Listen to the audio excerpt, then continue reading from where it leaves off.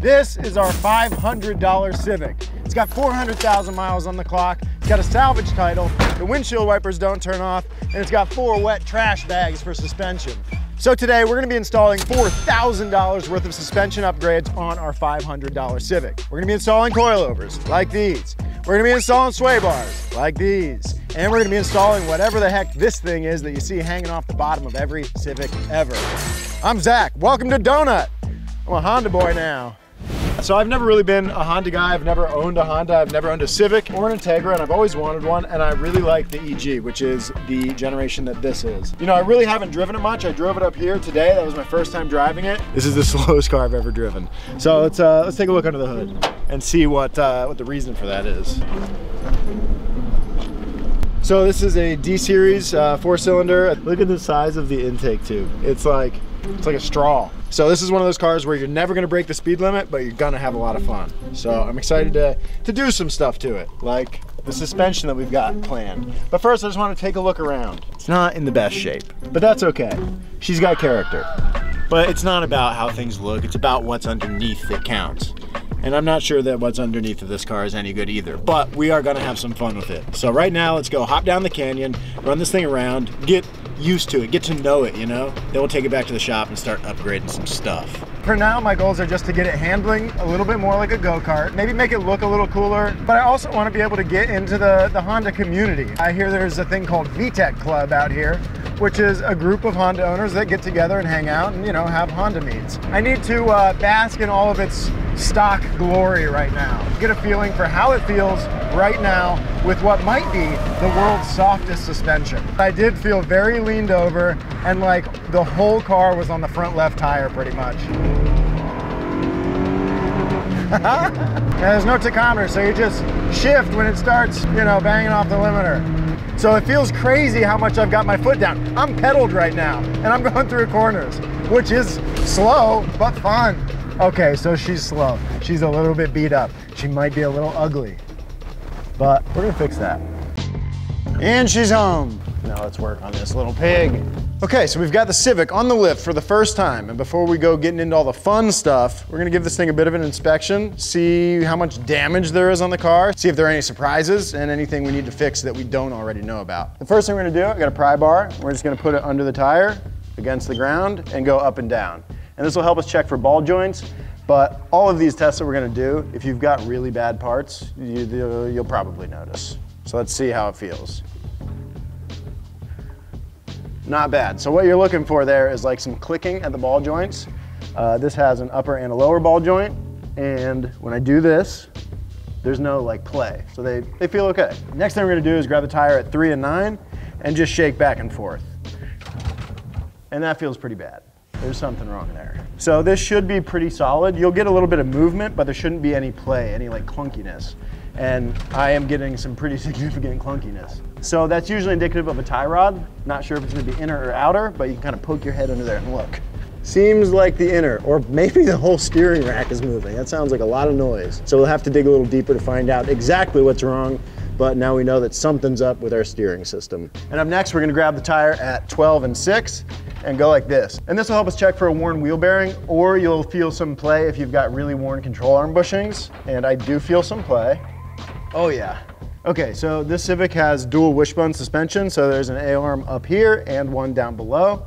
And just at first glance, when I do that, I can see the whole control arm moving, and it looks like at least the forward bushing is totally blown out. What I'm hoping is that it's just those bushings that's causing this play, and that there's no issue with our wheel bearing, and that we won't have to replace the wheel bearings. But there's only one way to find out. Where's those? Go, put it in. Put it in. Ah! All right, now that we got the car up in the air and the wheels off, we're gonna check the rest of the suspension bushings and see what we're dealing with. So to do that, we've just got this pry bar, and we're gonna, you know, poke some stuff. So first, let's look at some bushings that we know are bad. We can tell that our upper control arm bushings were pretty whooped, so let's shake them around and see what they look like. And you can see we've got a lot of play there, but I think we're also gonna have some side to side.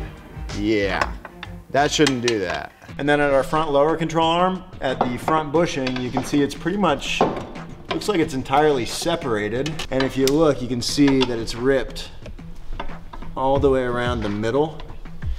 So it's probably pretty disconnected, which doesn't lead to great handling or good feel. Oh, this looks like an okay bushing. I don't see any tears, and it actually kind of looks relatively new. Let's give it a little pry.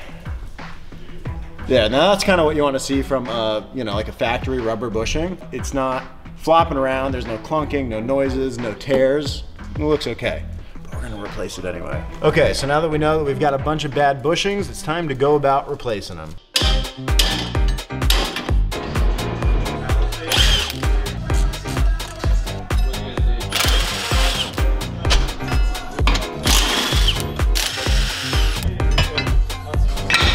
Let's look at the parts we're gonna be replacing them with and compare them to the stock stuff. First, we'll start with the coilovers. This is the stock one. Nothing special about it, but we're gonna be replacing it with these Feel 441s. These are basically Feel's entry-level coilover. They're damping adjustable 30 ways, but it's one-way adjustment, so rebound and compression is tied together, because again, these are pretty entry-level coilover, but you still get a lot of nice features. You get ride height adjustability, you get preload adjustability, you get a nice spherical bearing top hat, you do get the Swift springs, which should help with handling, and they are valved for this chassis. They should really improve the handling of this car. So I'm excited about these. So we just gotta stick them in there.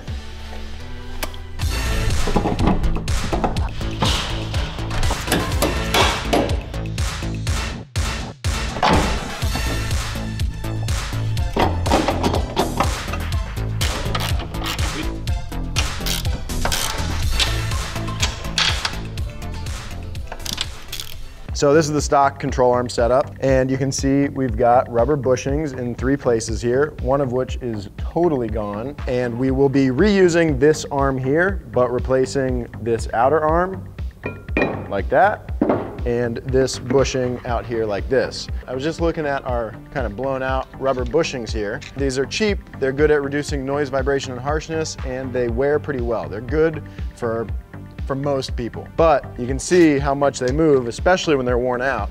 And the problem with that is that causes a lot of deflection and twisting in your suspension, and it changes your suspension geometry when you're in hard corners, which is really when you want your suspension geometry to be working the best. So we're gonna be replacing those.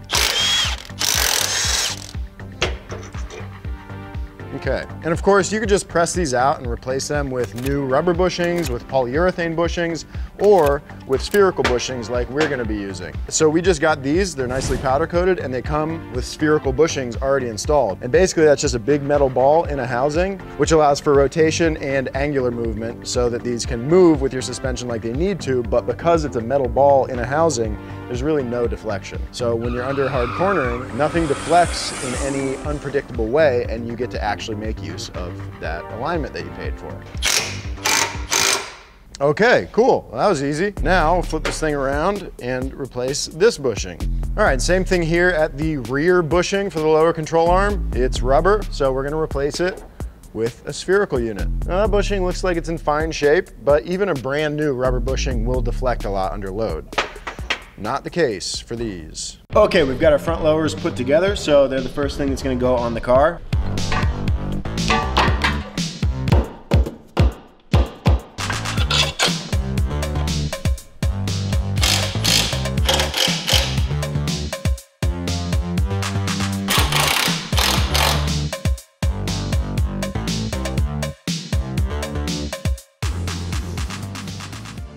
This is the stock upper, stamped steel piece with our blown out bushings. And the new one is this. The big advantages of this upper control arm is that you get adjustability in terms of camber and caster. Where you don't really have any adjustability on this stock upper arm, we will have a bunch of adjustability to be able to dial our alignment in exactly as we want it. So I'm gonna slap these in real quick.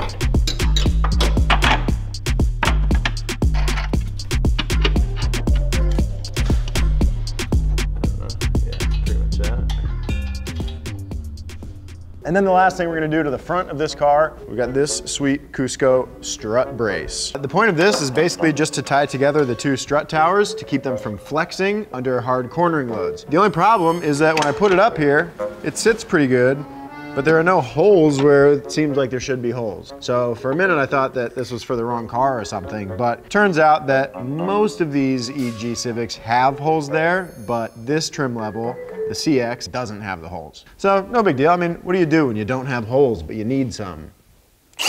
You guessed it, drill some. So that's what we're gonna do, and then pretty much done with the front.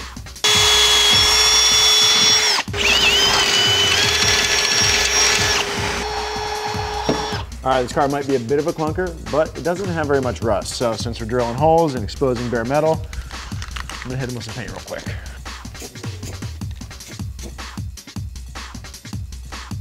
So far, so good. Let's see, moment of truth.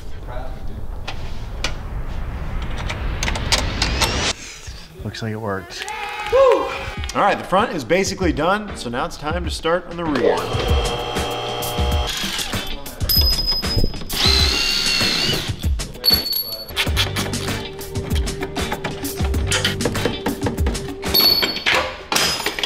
All right, here at the rear, we've already got pretty much all the stock stuff taken out that we need to take out. And it was in a little bit better shape than the fronts. No fully blown out bushings or anything like that, but we still got some stuff to replace. Obviously, we're gonna be using the same coilovers as the front, these feels. And then we've got lower control arms from Megan, basically the same deal as the control arms in the front. Although these are aluminum, which is pretty nice, but the big thing is that they've got spherical bearings for bushings, so that'll tighten things up in the rear. But the thing I wanna talk about at the rear is the thing I've always wondered about.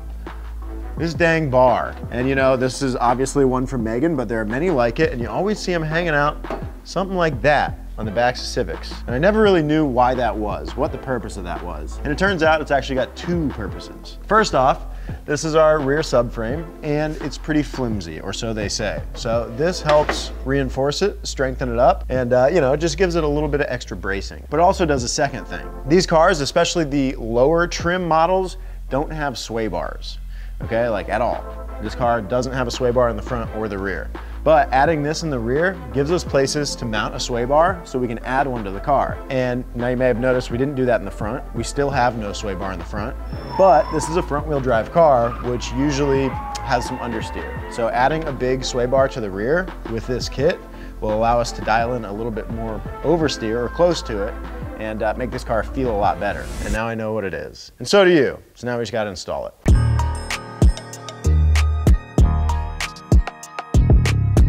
Okay, so I've got news. To install the sway bar that we just talked about, we need to remove the muffler. This massive muffler here, it kind of intersects the area where the sway bar needs to mount. So luckily the exhaust comes apart right here, so I can just take the muffler off, but this thing is gonna sound probably pretty bad. But that's okay, we'll fix it in the future. We'll get a better exhaust.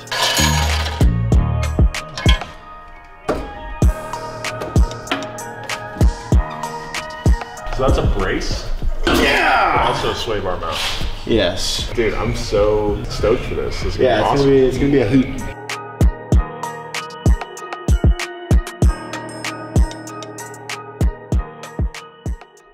Well, we've got our brace and our sway bar hanging, all tightened up, so now we can start throwing in these control arms and then the coilovers.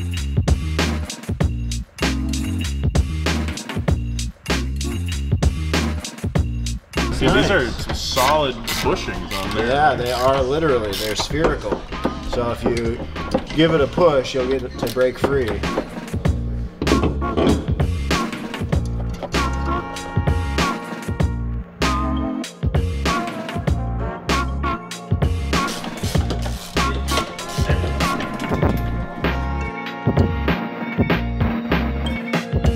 All right, one of the last things we're gonna do in the rear is replace these arms, which go right there, with these. And the difference is, well, not only are these stamped steel and these are tubular, but these are adjustable. And that'll give us adjustment over camber, which is pretty important for dialing in a good performance-oriented alignment.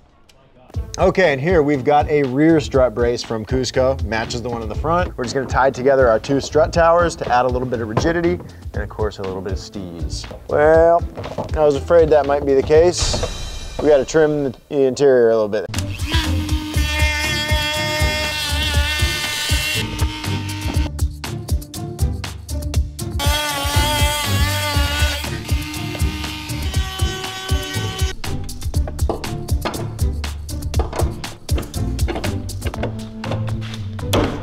Not my best work, but it works. Okay, now this thing is ready to go to the alignment shop. And then we'll take it back to the streets. Let her rip. Oh yeah, I forgot the muffler is off. You can't even tell. Rev it. Damn, it sounds awesome. So we're back in the canyons to rip up and down the hill to see if installing all these expensive suspension parts on such a cheap car was actually worth it. Let's go for a drive.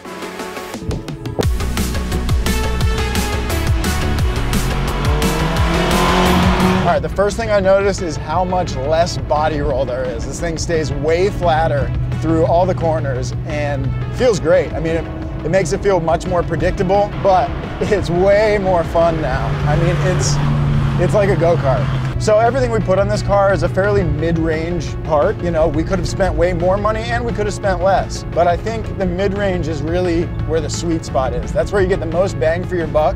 And I'm super happy with what we chose. But it's gonna be a lot of fun to wrench on this thing and get into the Honda world a little bit. And I think we made a big first step.